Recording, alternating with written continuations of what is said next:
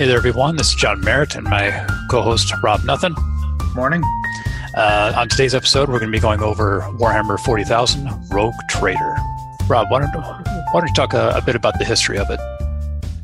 Well, let's just go ahead and assume a couple of things. First of all, if you're listening to this and your assumption is that you're going to go ahead and get a Wikipedia full of information, or you're going to get some sort of stockholders report from Games Workshop, this is the wrong place for you to be. This is just a couple of guys who just have some ideas about what they think the Warhammer universe is, what the 40K universe is, what it was, and its history, and so on and so forth. So just keep that in mind. So if you're going to comment on this, don't go ballistic about some minor nuance that you perhaps know or some piece of trivia that escaped us during this particular podcast.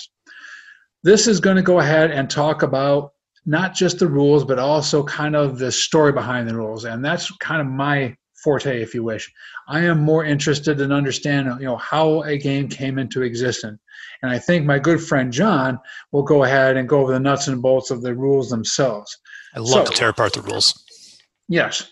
So what exactly makes the Warhammer 40K universe? What makes Rogue Trader an aberration to the Warhammer 40K universe, despite the fact that it is the father of the 40K universe? Well, I guess for those of you who don't know, or perhaps those of you who do know, we should probably make sure we all understand that Warhammer Fantasy Battle, not Age of Sigmar, was the direct ancestor to the 40K universe, the Rogue Trader universe. So the Warhammer Fantasy came out first. That is correct. Warhammer Fantasy came out first, 1983, as a matter of fact, if I have that date right. And what Rick Priestley wanted to do, and what was called the First Citadel Compendium, was create a very short series of rules for those people, those gamers who wanted to use science fiction in the Warhammer games. In fact, the article was called, interestingly enough, Warhammer Science Fiction. And if you look at that, you will see the nascent Rogue Trader 40K universe developing. It is full of weaponry that you should recognize and equipment. The universe has not been fleshed out, but the default is that you can go ahead and use dwarves and orcs and elves as your opponents, as well as your protagonists, if you wish.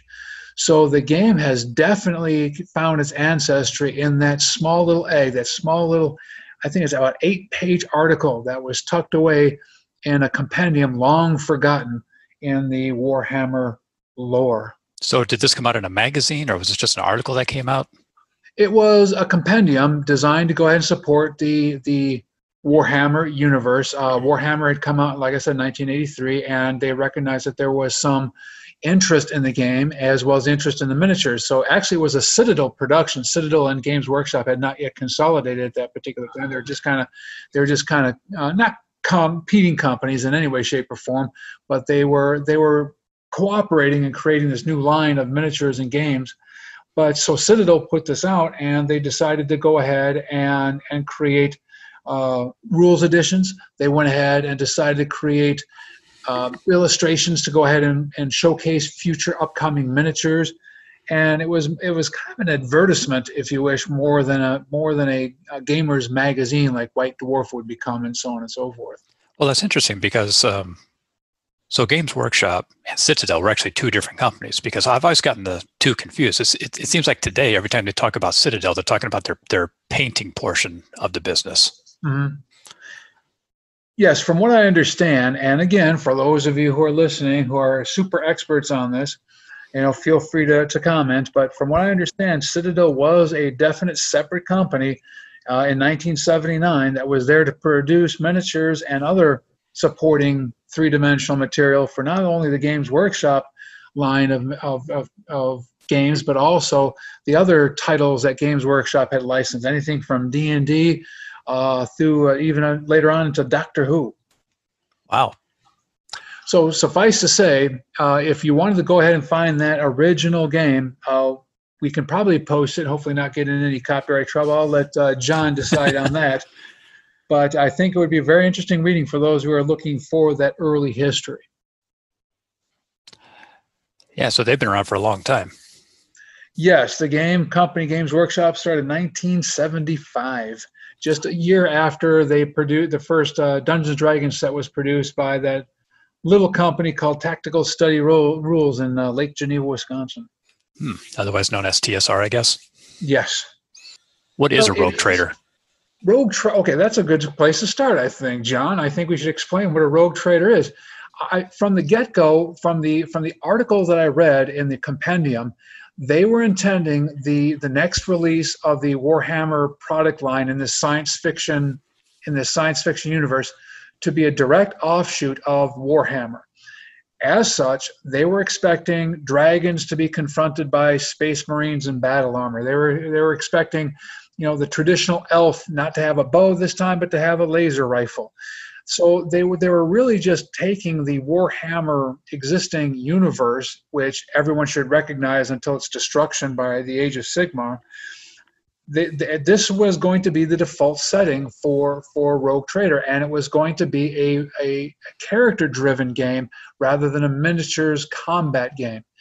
And the Rogue Trader designation comes from the fact, and everybody should probably know this who's listening, the fact that there were these individuals who traveled the universe engaging in activities of commerce, and they weren't licensed, they weren't sanctioned, they were just there to go ahead and provide goods and services to anyone who needed them throughout the frontiers of this empire, this imperium, if you wish. So the imperium gave them permission to go out and trade. That's a good question. I really don't get that impression when I read the Rogue Trader portion of the Rogue Trader game. I really get the impression that these guys were just kind of out there on their own, kind of like the Yankee merchants, the Yankee traders of the 17th, 18th, and 19th centuries. They were just out there doing their own thing, as it were. Which is kind of interesting when you go ahead and consider that they chose the name Rogue Trader for their game, which indicates they were definitely going ahead and focusing this as a role-playing tactical skirmish game rather than a miniatures war game. Yeah, because as I was reading this and as I was looking through the intro to it, they did talk about the fact that this is a blend between basically a role-playing game and a tabletop game. Yes. Because as we find out from the rules, they actually have a GM. The idea is you have two people going at it, and there's a GM who kind of referees the battle. Now, just to be totally honest with everybody who's listening, the idea of having a referee in a war game is nothing new. If you go back all the way to 1880 when Totten created the game Strategos, they were always implicitly going to have a referee who would be there to adjudicate situations that were either not in the rules or for perhaps those blind situations where you wanted the fog of war and you didn't want the person to know what the other person was up to. So yeah, that referee is not unique to Dungeons & Dragons or Rogue Trader. So did you also want to talk about H.G. Wells? What does he have to do with all this? I mean, let's go ahead and let's talk about the history of the game and see how it evolved. I mean, as I just mentioned, Totten created Strategos as a war game to help train military officers in the art of war. And in 1913, H.G. Wells created a little offshoot of this concept called Little Wars. H.G. Wells, a very famous science fiction author and speculative fiction creator who did all sorts of work that was very philosophical in my opinion, but that's a whole other topic. He decided that he would go ahead and publish a set of rules that he and his friends were creating to go ahead and simulate the passion that he had for playing with toy soldiers. Lead toy soldiers that were created in massive quantities during the late 1800s for boys, and of course what he would call enterprising young girls. And he would go ahead and with his friends create a series of rules that were based around these figures that would march in formation. Napoleonic, by the way, I should put out that it was all set in the Napoleonic age, which had a lot of romance surrounding it by the 1880s. And this miniature set of rules would go ahead and involve all sorts of combats, which would be played out on the floor of of somebody's house, or perhaps even in the backyard. There are some very fascinating for primary source pictures, I should say, of H.G. Wells and his friends playing in either the backyards or their basements with dice. Now that's interesting. As you should ask, which dice? None. The first actual rules stated that when you shot, the most casualties would be inflicted in the following ways. First, by cannon, by artillery. And you might ask, well, how do you know if you hit? Well, back in the day, the toy artillery, the toy cannons that they sold, actually fired projectiles, little wooden so projectiles. And of course, today you'd get in all sorts of trouble. Oh, you could never do that. Yeah. No, not just today. Imagine the warning labels. Exactly. You'll poke your eye out. Yeah, exactly. Shoot your eye out. That's how you know you won, when you went ahead and actually wounded your opponent. No. So when they would go ahead and line them up and they would shoot these pellets, and anybody who got knocked down was a casualty. Oh, that's awesome. And then if melee was joined, or what they would call close combat, it wasn't necessarily melee, it was a combination of close quarter firing and, of course, and eventually maybe a bayonet charge. It was literally a 1-to-1 ratio of figures being eliminated until one side was reduced to a point where it couldn't fight, and then it was considered to have run off the field. Wow. So it was chess-like in some ways, because there was no randomness involved besides, of course, trying to aim your cannon. But in other ways, it was unique because, unlike chess, which has no terrain, there was terrain you would have to consider. You would have to maneuver your forces around, various obstacles. You could, obviously, there was rules for how fast cavalry would move, which I should mention had a different ratio as far as taking out infantry, which made them a little bit more deadly when you got into that close combat. But anyway, I digress. I started to, think too much about how that game worked. But again, getting back to the original point, that was probably the first commercial war game that exists. With that said, why don't we move on to the actual rules itself? Is there anything else you wanted to add? Well, I do want to point out one other antecedent to the Rogue Trader game, and that was called Braunstein. Back in 1969, a gentleman by the name of David Wesley had created a set of rules that were fairly unique in the sense that instead of marching formations of troops against one another, you would have one miniature figure representing one soldier. So a 1-to-1 ratio. A 1-to-1 ratio. And that figure actually represented a unique individual, a personality, if you wish. And that took off in a completely different direction with David Arneson and Gary Gygax eventually developing a medieval version, which eventually became Dungeons & Dragons, which is another topic altogether. But I did want to go ahead and point that out because these are the rules that Rogue Trader embraces. One model representing one figure, and in some cases, a very unique personality. So they took all these old ideas, they built upon it, they created this universe, and then they created Rogue Trader. Yes. I love it.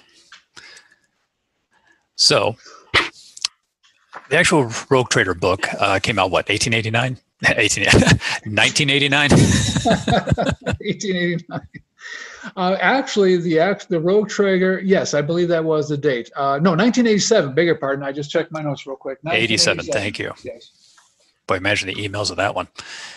Yeah. So the books at the time, the front cover is a picture of the Crimson Fist, it's the Blue Space Marines with the red fists. They got the flag up. They got a Space Marine holding an orc's head by the helmet. They're firing in all different directions. Which, by the way, is an interesting choice because you can see that motif in many different arts, military art during the time period. The last stand, if you wish. And then on page 3, it opens up and it reads, "For more than 100 centuries, the Emperor has sat immobile on the golden throne of Earth. He is the master of mankind by the will of the gods, and master of a million worlds by the might of his inexhaustible armies. He is a rotting carcass, writhing invisibly with power from the dark age of technology. He is the carry-on lord of the Imperium, to whom 1,000 souls are sacrificed every day, and for whom blood is drunk and flesh eaten. Human blood and human flesh, the stuff of which the Imperium is made of. To be a man in such times is to be one amongst untold billions. It is to live in the cruelest and most bloodiest regime imaginable. It is the tale of these times. It is the universe you can live today, if you dare. For this is a dark and terrible era where you can find little comfort or hope." If you want to take part in the adventure, then prepare yourself now. Forget the power of technology, science, and common humanity. Forget the promise of progress and understanding, for there is no peace amongst the stars, only an eternity of carnage and slaughter and the laughter of thirsting gods. But the universe is a big place. Whatever happens, you will not be missed. This is the intro to the game. There are no good guys here.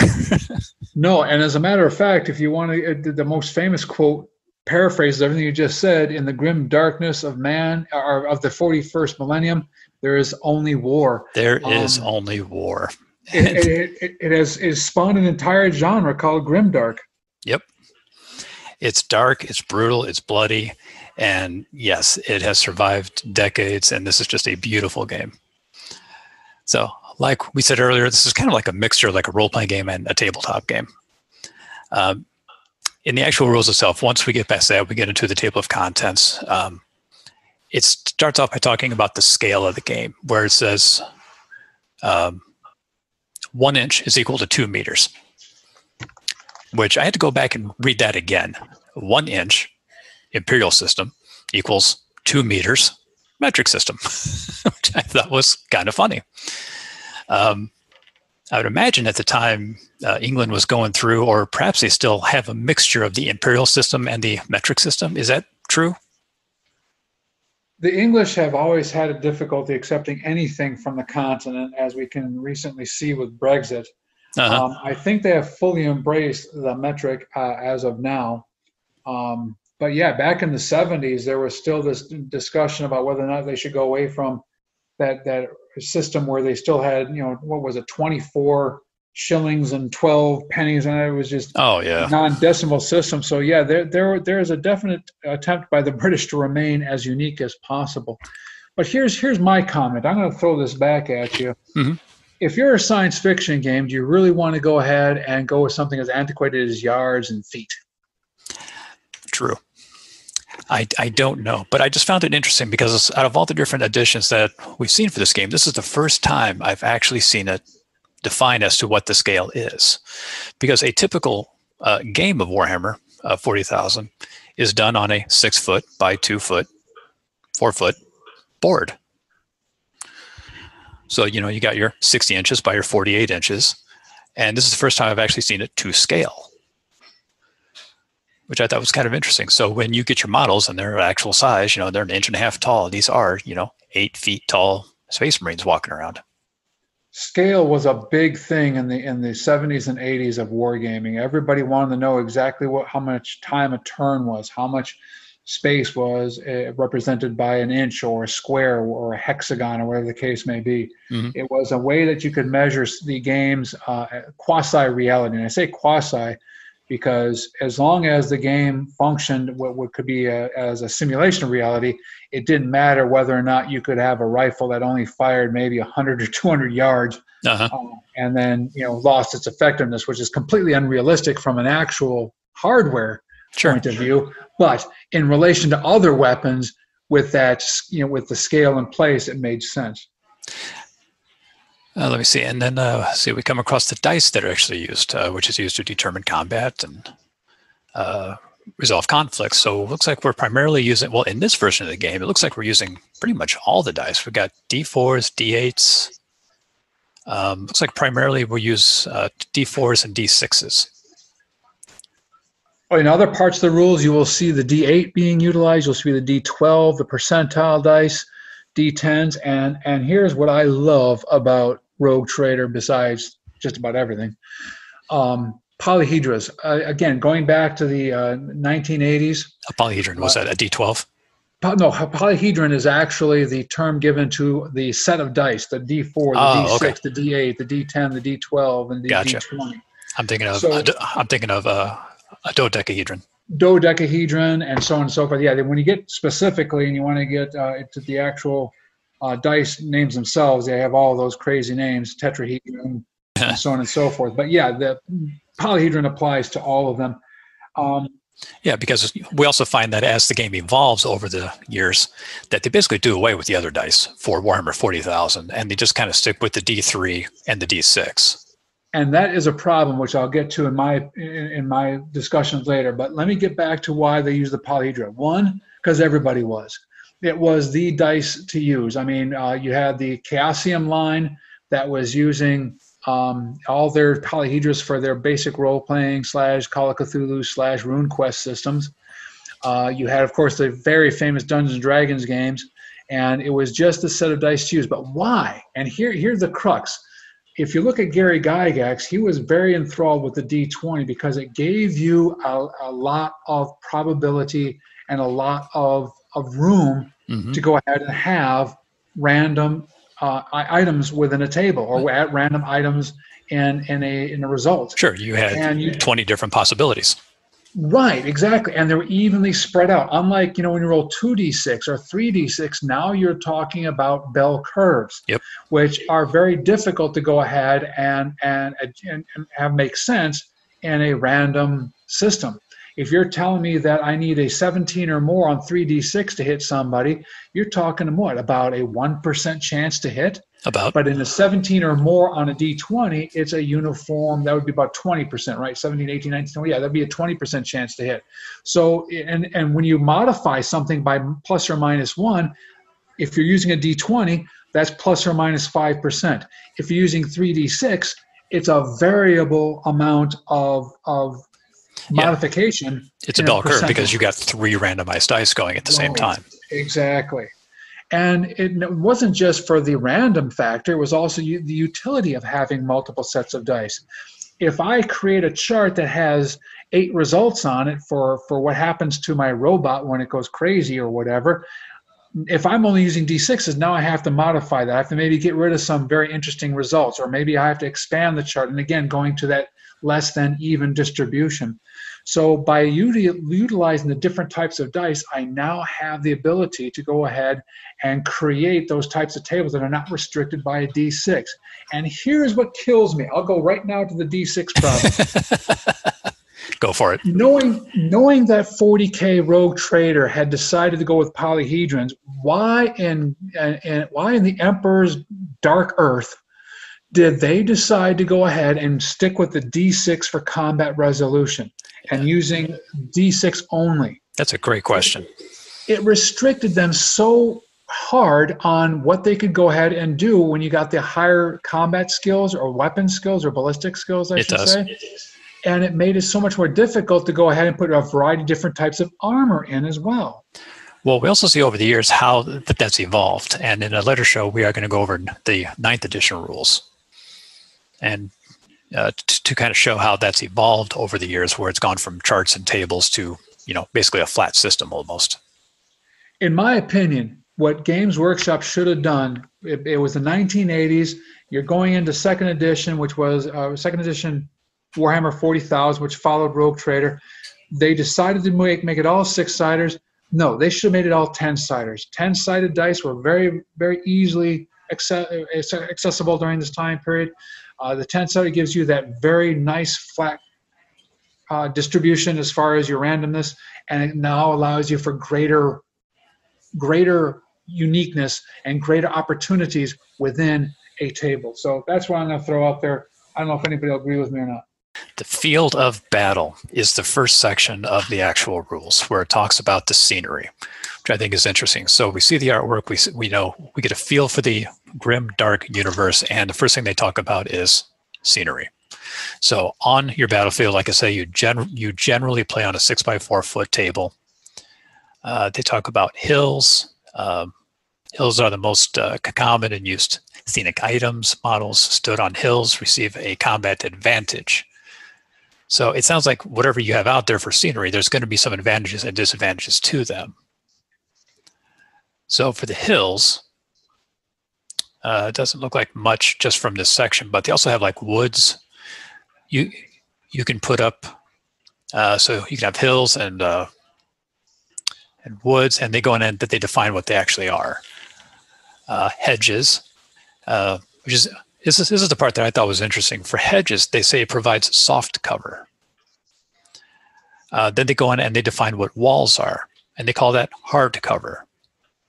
And then they define what a ditch is, and they also define that as hard cover. And then there's debris and buildings, rivers. They kind of talk about how to make it, and they've got pictures of them. So ideally, you have your board, you've got your scenery out there. That was a very big thing in wargaming, was to differentiate the different types of terrain and how it would affect a combat operation. So soft cover, obviously, would be those things that would just obscure your ability to shoot at somebody. Hard cover would actually have the chance of stopping any sort of bullet and or incendiary or whatever you're throwing at the person. Yep. So it goes in and it defines what each item is, and if and they got pictures of it. And remember that battlefield has to have stalagmites. Yes.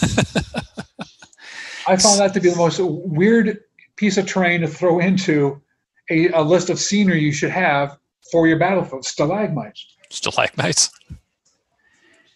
Where did you see that? Take a look at the next page there, where we're on page 9. It goes bridges and forts, cool, pools, great, bogs, great, stalagmites. Stalagmites. Oh, okay, I see them. Yep, apparently that's a thing. Okay. Let's Why go find not? a cave. Setting up the scenery. GM places the scenery at his own discretion. Players don't get to decide this. The GM does. The players can arrange and choose scenery using the following rules. If they wish to, they roll a d6. So out of the scenery you wanted to put out on a 1 to 2, you get to use one less item. On a 3 to 4, you get the amount that you wanted. On a 5 or 6, you get an additional item of scenery. Isn't that a holdover today too? If you're playing just a randomized scenario, isn't that what you kind of do when you're setting up games today? Or no, am I wrong on that? Not as much, but in 9th edition, scenery does have more of an effect on the game today than it did back then, or they may have come around full circle. The troops' characteristics. So now we have our scenery, we have our table, we have our scenery. Now we have our actual troops. And these troops have statistics. They have their movement allowance, which tells them in inches how far that they can move. So if they have a movement value of 4, they can move 4 inches. Here's a side note. You can have a half inch. You can move in half-inch increments in this game. That is true. That is very true. You have a weapon skill, which indicates your ability in hand-to-hand weapons with a lowest value of 1 and a highest value of 10. So it's somewhere between 1 and 10. That is what your weapon skill is. Which, again, why are you using a D6 to resolve the combat if you got a 1 to 10 rating system? Just saying. This really bugs you. It does. I'm sorry. After weapon skill, you have a ballistic skill. This is how well you're able to shoot. Again, that's a value between 1 and 10. You have your strength, which is how strong you actually are, which is a value between 1 and 10.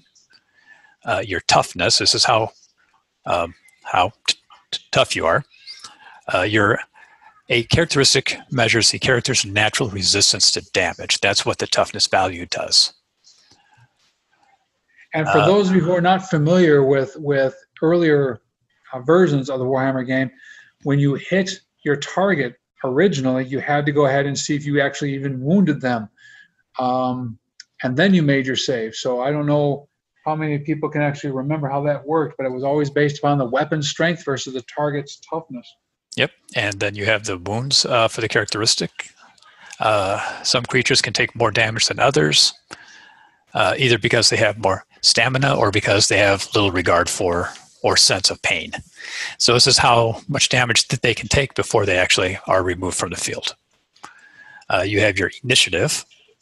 This characteristic determines the creature's speed of thought and action. The creature with a low initiative will be slow and dull-witted. A creature with a high initiative will be fast. In hand-to-hand combat, creatures with a high initiative will be able to strike before their enemies. This is important, which is different from today, because back then, even if it was your turn and you went to the hand-to-hand phase, the opponent had a higher initiative. They're going first.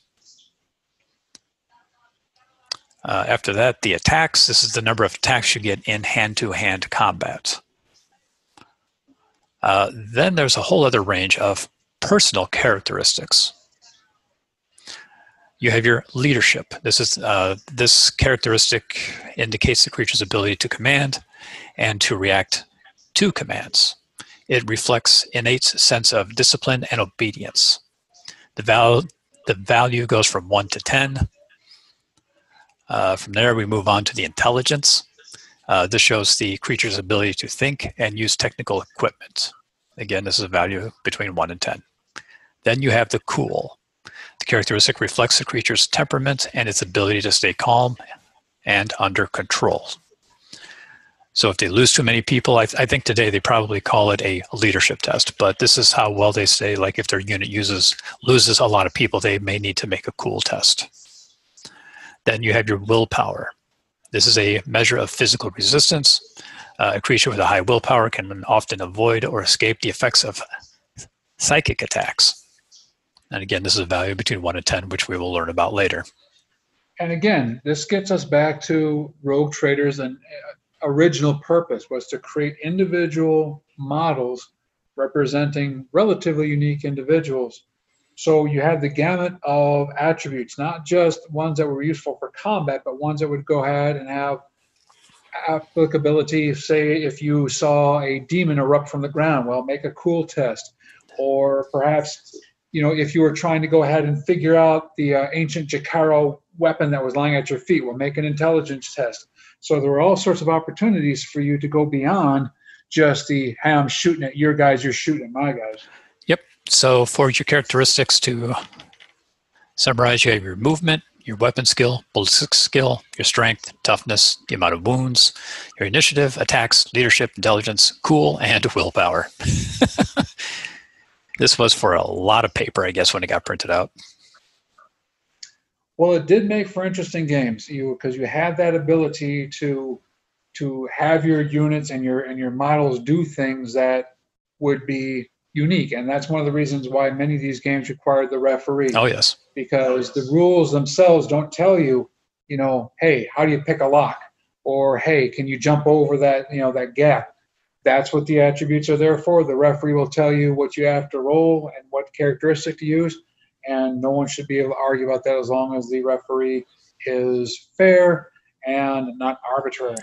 So now that we have our models, we have our characteristics, now we need to organize them.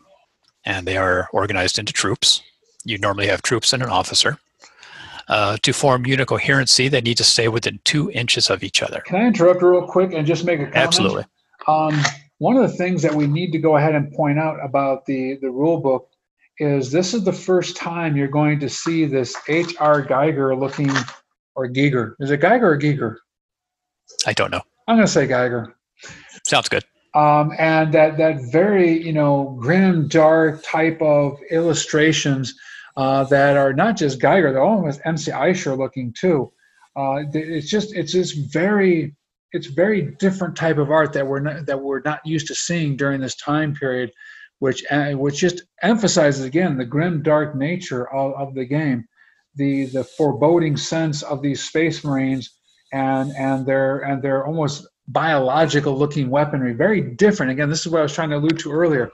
This is an aberration in the 40K universe. There's a little bit more biological nature to this whole universe that I think was missed in later editions, which became more mechanical. Yeah. I mean, a Space Marine's armor is basically part of him. Yes. I mean, you got needles that go into the back, constantly injecting adrenaline. Yep. You've got the power supply on the back. It's a part of the body. And we don't even have to talk about what a dreadnought was back in the day. Oh, no kidding. Organizing your troops, organizing your units. No member of any units may be more than 2 inches away from at least one other member of the same unit. Example, a Space Marine squads. A Space Marines are moving across clear ground in fairly open formation. No model is no more than 2 inches away from at least one another. Now, see, in my opinion, this was an artificial holdover from the Warhammer fantasy days, where you wanted to keep your troops in formation, not only because it was probably a little bit easier when you were playing the game with multiple miniatures, but also to make it easier for units to be affected by, say, area effect weapons and so on and so forth.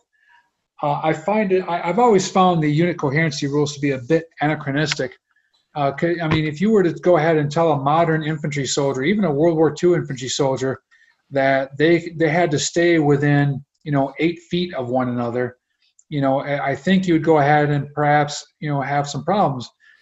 It would get kind of crowded.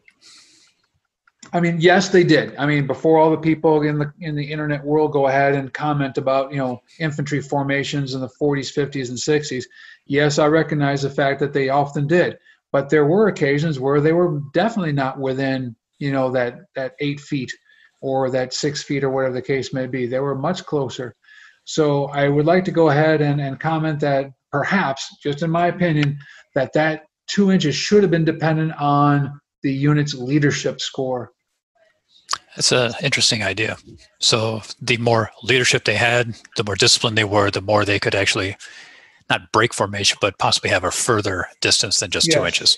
Because they trusted each other and they had that training. They did not have to be on top of one another.